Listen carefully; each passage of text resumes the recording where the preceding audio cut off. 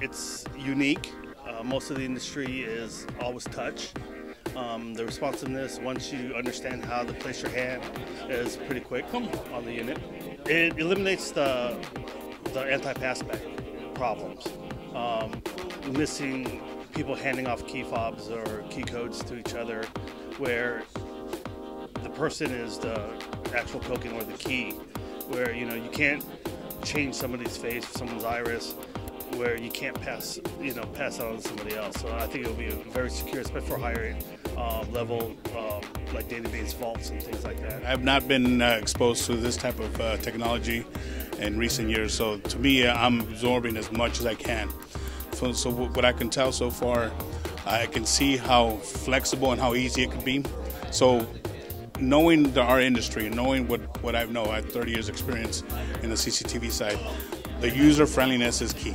That's going to be a key element. I see that the technology, what you guys offer, and the quality and what it seems to be a very sophisticated product, I think those combinations are going to be very successful.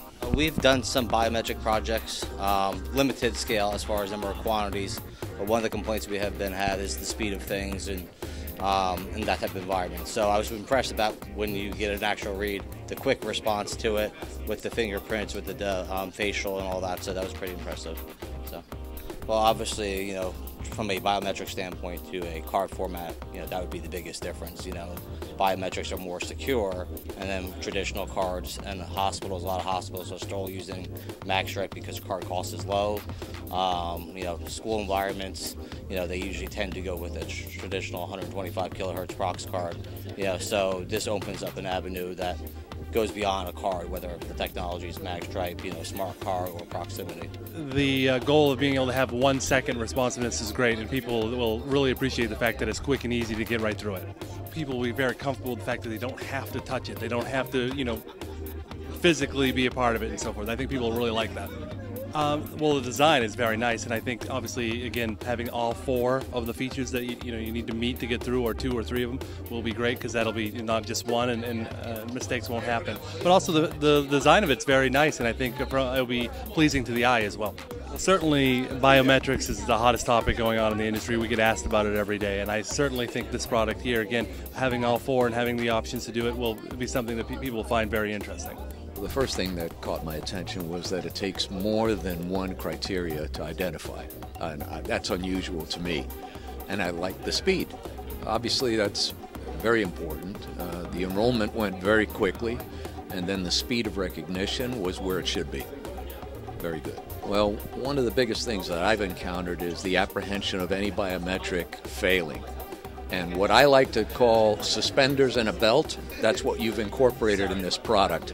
If it doesn't see your fingers, it'll look at your face. If it doesn't see your face, it'll see your eyes.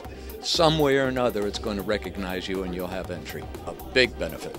One of the other obstacles that I have faced is hygienics. In the environment that people were there worried about, somebody else had a cold, somebody else sneezed, all those things, or grease, some other environmental items that are going to deteriorate the recognition. Obviously, it eliminates all of that.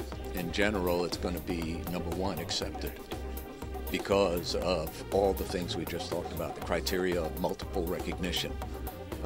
And that's, everybody on a campus is worried about security nowadays.